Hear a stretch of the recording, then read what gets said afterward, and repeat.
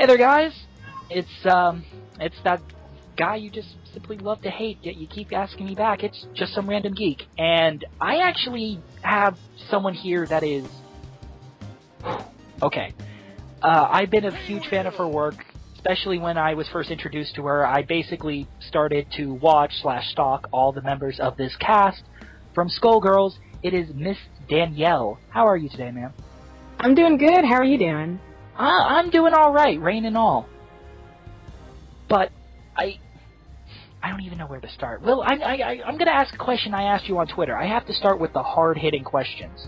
Yay. When you got the role of Painwheel and you came into the recording booth, how many bottles of water did it take again? It took like 9 bottles. Jeez. 9 bottles of water and lots of dedication. Dedication. But I gotta ask, you worked with Mike Z, the creator of this project, this team. This has been his baby for years on end. He's been thinking about this from, I believe, back in his college days. I have to ask, what was it like working with Mr. Mike Z? When I started recording for Painwheel, I didn't meet Alex or Mike yet. I met them after. I met them at Salty Cupcakes. Mm-hmm. They're really, really cool. I worked with a guy named Vincent, who's in charge of all the audio work, I believe. And I worked, of course, with Christina when I did the recording process. That's another question I wanted to ask you about. Miss Christina V, I got to talk to her very briefly through a friend of mine, Vesper. We worked on a video together. What is she like, you know, in person, or just talking with her? Because she seems like just this very, very like happy. I don't know how to describe it. She always seems like peppy when she talks to me. I don't know. Yeah, she's like that in person. She's really sweet, and I love her. We've been friends for years, so to have her or audition for her and the rest of the Time Reverse Labs was a dream come true. Just because I loved this game before it became like the game. Because I remember I was looking up the game when it had like just Philiad and Cerebella for the beta testing mode or something. And I thought, oh, this is really cool. I want to try and audition for this. So when I pretty much got the audition call from Christina to audition for characters, and I was really stoked. And then when I got the role for Painwheel, I got even more stoked. But what kind of drew you to the character of Painwheel? Were you shown concept art, or were you shown the character before you really got to try out for the character? And when you did, what kind of drew you to Painwheel? Well, when I got the audition for her, they pretty much gave us the voice actors who auditioned for her a description of her character, her backstory, and then they gave us like what they wanted her to sound like. So they were really aiming for like an animalistic sound for her. And in her picture, I love going by pictures when I do auditions because I can usually find the character within the picture, where I can find the voice through the character's art. And I got really inspired by BioShock with her, because when I saw her, I thought one of the splicers from BioShock. And lots of Bane and everything. Do you do that often? Do you often do that when going out for an audition? Are you like given a photo and you just sort of that just tells the tale for you? Yeah, there's been a few auditions recently that they really didn't have they had the description, but it didn't have a picture. So I kind of just had to make up something as I was reading the description for a certain character. They'd give us an age, they'd give us a voice type, and they'd give us, I guess, like a reference of what they want us to sound like. But I really think that pictures really help a lot. I gotta ask, you worked with Skullgirls, a much smaller project. I have to ask, what is the difference between working for a project like Skullgirls and, say, something like League of Legends, World of Warcraft, PlanetSide 2, something, not to downplay anything that the team has done, but something put out by a AAA company with a massive major release? Is there any difference between working with the two, or do they just sort of all come out the same? To me, they pretty much come out the same. When I was working with World of Warcraft, the guy I was working with, one of the directors, he played the game as much as my sister does, because she plays World of Warcraft. She used to play it a lot, and she had to kind of let go of it.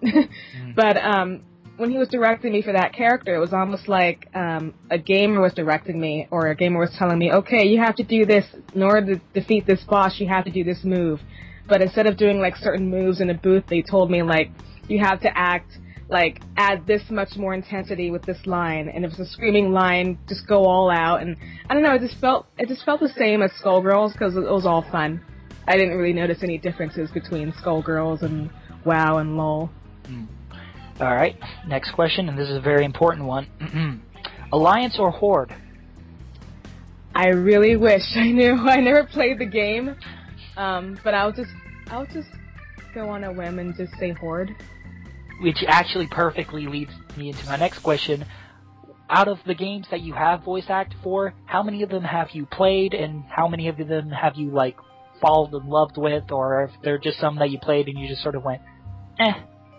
I played almost all the games that I've been in. I want to try out PlanetSide 2 a lot more, because a friend of mine actually had me play the game a little bit, and I was like, I don't know what's happening, and about an hour or so into it, I really love the game.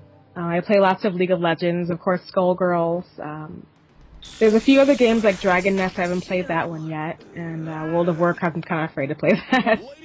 It's life consuming. Yeah, I saw my sister play it, and she's like, "Leave me alone! I gotta go get to this mission now." It's like, okay, I'll leave you alone.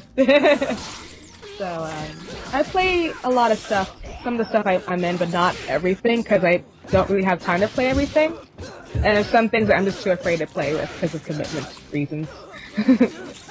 Now, there's this, I believe is this your first television appearance, TV series with Kaijin Spirit Chronicles? Will this be your first TV series you've worked with? Yeah, actually. It was actually a friend of mine from a site called the Voice Acting Alliance, and he wanted to put together like a cartoon kind of anime series together. And so he had auditions on the site, and he just wanted people to audition for it, and I think either I auditioned for it or he came to me and asked me if I was interested in auditioning or voicing for a certain character, and yeah, we haven't started recording yet, but I can't wait till we do. Should be fun. Can you, I don't know if you can divulge any details about it. Is there anything you can tell us about the series? At the moment, I haven't been told anything. Oh, wow. Yeah, I haven't been told anything. I guess it's because if I say anything, if I knew anything about it, which I wish I did, then I guess it would probably make the audience want more out of the series, and we're like, when's it coming out? Like, instead of it being when's Marvel, it could be when's Kaigen. So. That would be amazing. I would pay for that T-shirt. Yes. So I gotta ask, going back, what started you on this path? What just snapped, put in your head, I'm gonna be a voice actress? When I was a little kid, I used to watch a lot of cartoon shows, like Thundercats and stuff, but there was one show that kind of made me want to do the whole voice acting thing, and it wasn't even a cartoon, it was like a live-action show. It was a show called Charles in Charge with Scott Baio. Yes. Yeah, there was one episode in there, I think it was his mom or grandma. She was dressed up as Elvis, and she was trying to do like an Elvis impression. Yeah. And so when she tried to change her voice up, I thought it was the weirdest moment. Like, I thought, oh my gosh, that's really cool, she changed her voice. I want to do that. So that was like my beginning stage of like saying, oh man, I want to be a voice changer. I didn't know it was called voice acting, I just called it voice changing. And then when I got older, I didn't really think that I was good at voice acting, so I just wanted to do the computer animation thing for character design for video games. And then I went to school for that, and I guess I had too much ADD. I didn't have any patience to finish anything, like any of the projects that they had us do, like making fish and stuff. So then I went to college, and I picked up some theater classes, and then from there I kind of wanted to get into voice acting.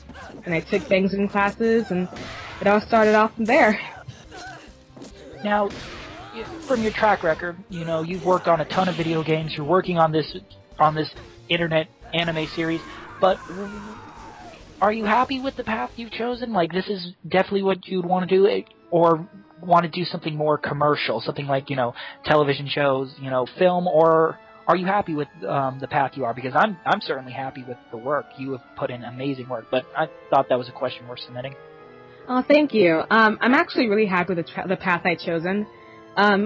Surprisingly enough, I'm actually really shy in front of the camera. So I was originally thinking of doing like on-camera work, but I thought, I don't know, I'm way too shy for this.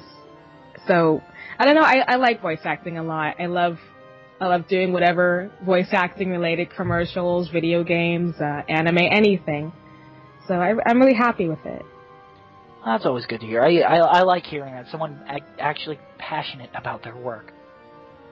But I have to ask, what did you get any sort of reaction, or did anybody just blow you up on Twitter with how the Indiegogo fundraiser campaign for Skullgirls has been going? First meeting the first milestone within 24 hours, and then getting the second one, and with Mike Z announcing that the group who tried to make the My Little Pony fighting game, who got canned by Hasbro, that they were going to get their engine, and then it seems like overnight they reached a $750,000 goal. Did you get just absolutely blown up on Twitter, and what did you think when this like massive goal was reached? I was following it religiously. The whole Indiegogo fundraiser. I was even trying to tweet it out and be like, hey guys, you should donate because I'm going to donate too. And I didn't think it was going to go close to $1 million. And when we went up to 830K, I actually started crying because I was like, I didn't expect that. That's like the little engine that could pretty much this game. So, and I got hit up a lot on Twitter too. There were people saying, hey, we reached this much now. Hey, look what we're doing now. And they'd make fan art and put it up my wall, and I really like that. And I still love fan art and stuff, but that was, I have no words for that. It was just, I don't know. It was like for me a moment in my personal history book. That's going to be one you're going to tell people for the longest time. I was exactly. There. Back in my day, no. Our next question, this is a really small one, but have you ever heard of a website called Skullheart, which is, I think, kind of considered the official Skullgirls forum? Yeah, I actually regularly visit that site. I think now it's still down a little bit. It is, yeah. Kind of down. But when it was up, I went on it every day. The Skull fans are really awesome and generous, and I did something on there where I was looking for people to help me create Valley Girl Painwheel lines, and it was like almost 200 lines that they came up with, and I don't know, I love it. It's awesome. I just wish it came back up because I like that site. I love it too. I like trolling people on there because it's fun. But I guess another question I want to ask is, because I see this a lot. I see a lot of people who want to do what you're doing. They start YouTube channels, they get editing software, they start releasing their voice reels. You are someone who, by most standards, by everyone's standards, by my standards, you've made it into it. You have done amazing work. So I have to ask, if for anybody who is just trying to get their start, trying to put out those voice reels, what would you tell them? Well, I tell them to practice. I started off on a site called the Voice Typing Alliance, and I did a lot of fan projects on there and radio projects, and I think even now I practice every day just to keep my voices in my head. I don't know, I keep them fresh, and I keep them I just maintain them. So I think practicing really helps. Another thing that helps is if you could take like any acting classes or theater classes in your high school or college or something like that. I mean, that'll help too. I mean, not just for developing characters, but, well, yeah, for developing characters, but also to create a voice with that character you've created. So I think theater really helps, and improv helps, and even putting the videos on YouTube helps. I used to do that too.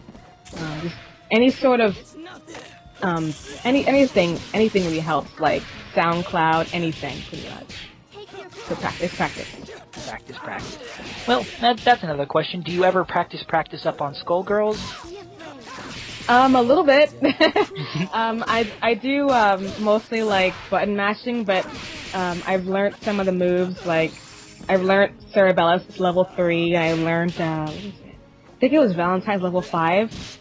I just practice on the level 5 of the specials, but when it comes to the combos, I'm still bad. So we're gonna see her in the combo scene on the tournament scene real soon. Yes. Well, I may be going to Evo, so. Oh, get out! I may be going to Evo. Oh, you guys heard it here first on this random person's channel. But Evo, have you ever been out to Evo, or ever like seen the main stage? I've always wanted to go to EVO, but this is actually my first time going, and I'm really looking forward to it. So I was like, I'm never gonna go to EVO, and it's like, the Skullgirls thing happened, and there were people saying, oh, you should go to EVO, you should go check out EVO, and check out the Skullgirls tournament and everything, and yeah, I can't wait to go. But someone like you, it sounds like you play a lot of video games, obviously. I gotta ask, do you have any favorites, any of them that you've just held on to and you're just like, yes, this is something I will play forever?